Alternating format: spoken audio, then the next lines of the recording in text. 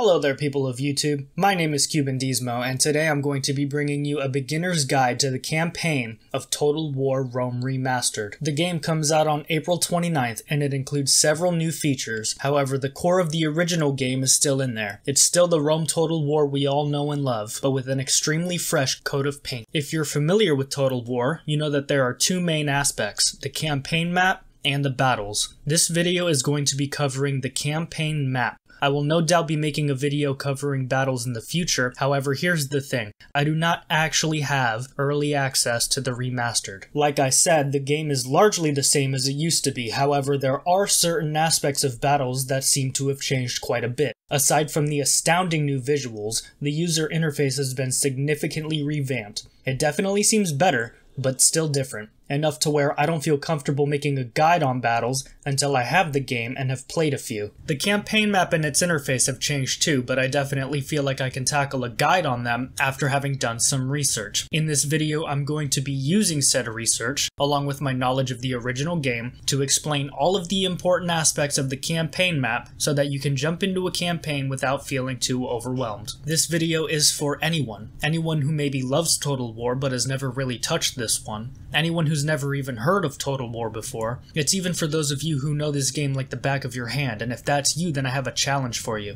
If you make it through this entire video and you feel like you haven't learned anything new, leave a comment with one of your tips for this game that I may have left out. My goal here is for players to learn enough to enjoy this game, even if I'm not the one doing the teaching. I will definitely gloss over several of the differences between the original and the remastered. However, I will not be doing a side-by-side comparison of the two, at least not in this video. Just know that a lot has been done in order to modernize and to pretty out the game, including improved visuals, modern features, enhanced gameplay, a redesigned UI, and an overhauled help system. Thank God. Before you begin your campaign, you can specify if you want certain things to be the way that they used to be in the original, or if you want the remastered version of things. The original version of this game had two DLCs titled Alexander and Barbarian Invasion, both of which have also been remastered and are being released along with the main game. I'm making this video with only the main game in mind. Most, if not all of what I cover in this video can also be applied to those DLCs. However, Alexander and Barbarian Invasion have certain features that are unique to them that I won't be covering. If you do happen to learn something in this video, or if you just want to be really awesome, don't forget to comment, like, and subscribe. Let's jump in.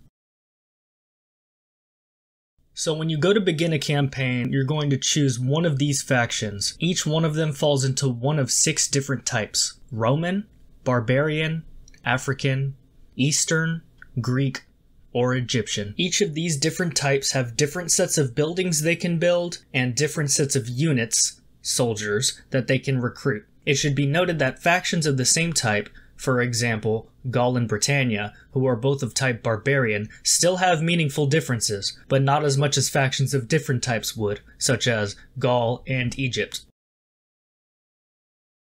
When you start the game, you're going to have a certain objective depending on what faction you chose, and you're going to have some settlements to start off with. The main idea of this game is to expand your territory by capturing more settlements. Settlements come in 5 sizes: town, large town, minor city, large city, and huge city. In order to upgrade a settlement to the next bigger size, you need to 1. Reach a certain population in that settlement, and 2. Upgrade that settlement's main building. For example, after reaching a population of 2,000 in a Roman town, you can turn it into a large town by upgrading that town's governor's house into a governor's villa. Upgrading buildings takes a certain number of turns depending on the building. Once an upgrade to the main building is done, you'll then have the opportunity to build new buildings and to upgrade existing buildings in order to make them better. I'm not going to go in depth on the different kinds of buildings and what they do. Just know that there are military buildings that allow you to recruit different units.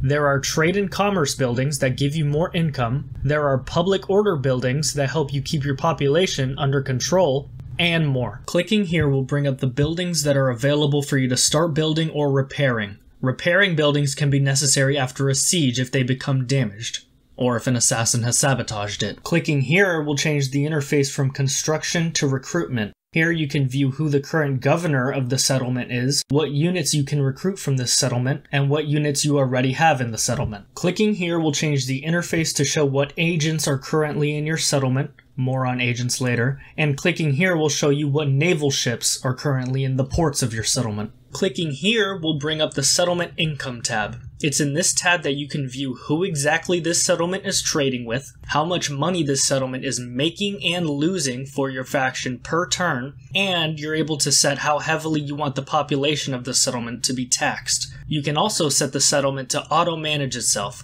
Here's how the whole auto-manage thing works. Before you start your game, if you check this box right here, you will make it so that you have to have a governor inside of a settlement if you want to manually control what buildings get built, what units get recruited, and how heavily you want to tax the population of that settlement. A governor is the same thing as a family member, and a family member is just an important person in your faction. They can either lead your armies in the field, or you can make them be a governor by walking them into one of your settlements. If you have more than one family member in the same settlement, the most qualified one will be the governor, which is determined by their management level. If you want manual control in all of your settlements regarding what buildings get built, what units get recruited, and how heavily you want to tax the population, whether there's a governor there or not, leave this box unchecked.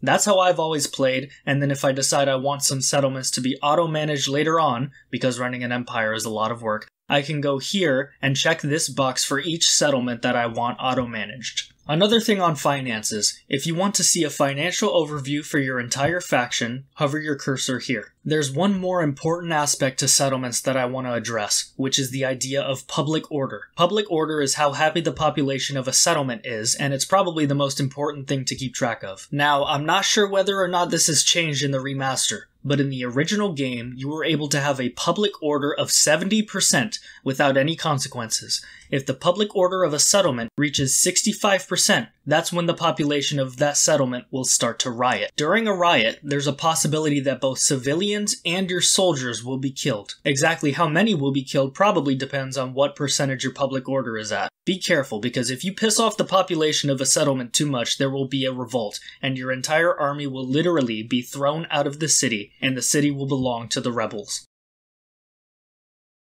You can recruit units for your armies and navies in your settlements by clicking here, then here, and it will show up over here. Exactly what kind of units you can recruit depends on the buildings you have in that settlement. For each faction, there are generally a barracks, where you recruit your regular infantry soldiers, a missile range, where you recruit your ranged troops, stables, where you recruit your cavalry, and a port, where you recruit your ships. Note, not every settlement has a port. As I mentioned earlier, these buildings can be upgraded and produce better units once you upgrade the settlement itself. There's another building that I'll bring up here, and that's the blacksmith. The blacksmith, as well as the buildings that it can upgrade into, can give the weapons or armor of your units an upgrade. You can have your army attack another army or besiege a settlement by right-clicking. In order to view more information about the army or settlement, you can double left-click. How much information you can actually view about them, though, will depend on how close one of your units is to them. Spies are good for this because they can see further away than other units in the game. Also note that navies work the same as armies, except they can't besiege settlements, and you're only able to auto-resolve naval battles. You can't fight them yourself. When you besiege another settlement in an attempt to capture it, this is the screen that comes up. From here, you're able to build siege equipment such as battering rams, ladders, siege towers, and sap points. Sap points, for those of you who don't know, basically allow your units to tunnel under the enemy wall and break it. I don't know. So I just looked it up, and basically they don't go under the wall. They go near the wall, and they have siege equipment down there where it's protected from enemy fire, and they're literally able to undermine the wall. Anyway, note that you're only going to be able to build certain kinds of siege equipment against certain types of settlements. For example, you can't build siege towers, ladders, or sap points against regular old towns. After a battle, your units are likely going to need to be retrained. Retraining a unit will refill it back to the maximum amount of soldiers it can have, and it will also upgrade the weapons and armor of the unit if there's a building in the settlement that can do that. Big note, this is something that I did not know about until I had already been playing the game for many years. If you have a unit that is not at its maximum number of troops, then you are able to click and drag a second unit of the same type over the top of the first unit, and it will transfer soldiers over until 1. The second unit has no more troops, or 2. The first unit reaches its max. This comes in handy big time. If you have an army that's quite far from one of your settlements with the buildings to retrain them, then you can use this method in order to refill your units. You'll obviously still have the same number of troops in that army, and you might have one unit with a lesser amount of troops. However, you won't have them sporadically spread across all your units.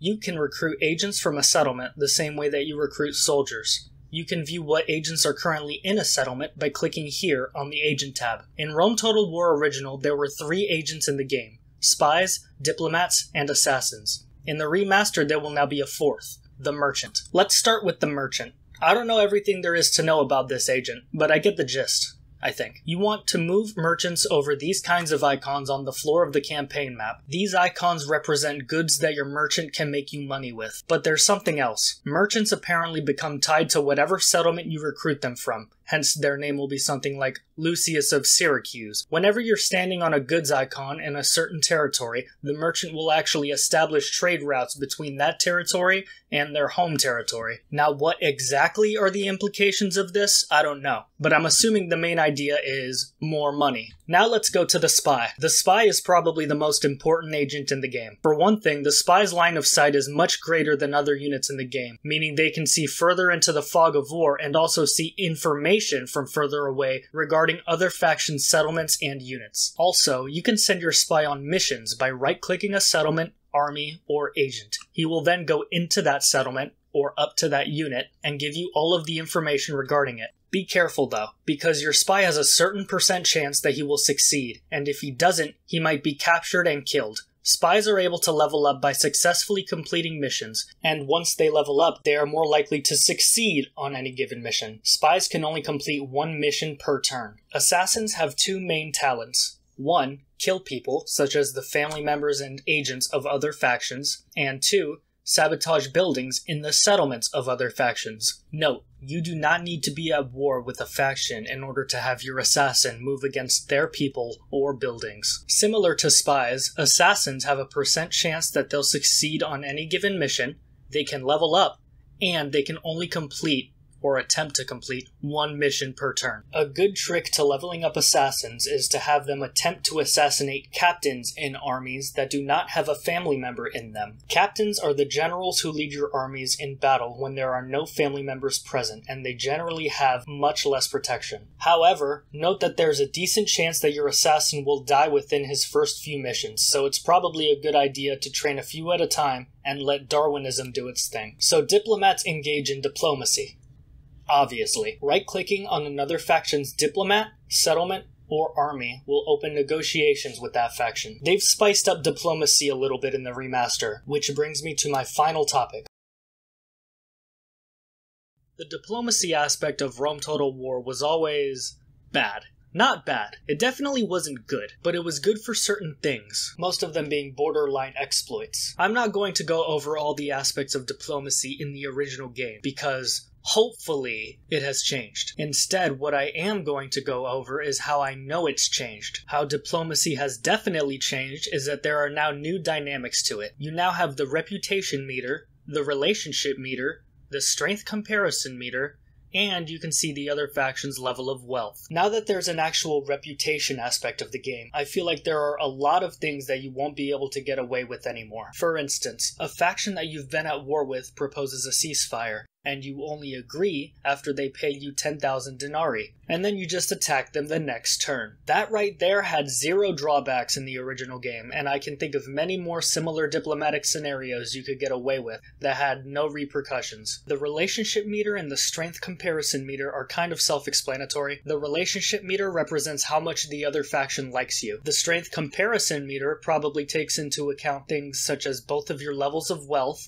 number of troops, and maybe territory, in order to tell you who's stronger. Do with this information what you will. That's as far as I'm going to go with diplomacy because, again, it's changed. Hopefully they've made it a little bit more modern and a little bit harder to con the hell out of your rival factions. That is all I've got for you guys today. Thank you so much for making it to the end of this video. If you have any questions, feel free to reach out in the comments and you'll absolutely receive a response. And don't forget to like and subscribe for more Rome Total War content in the future. Thanks again.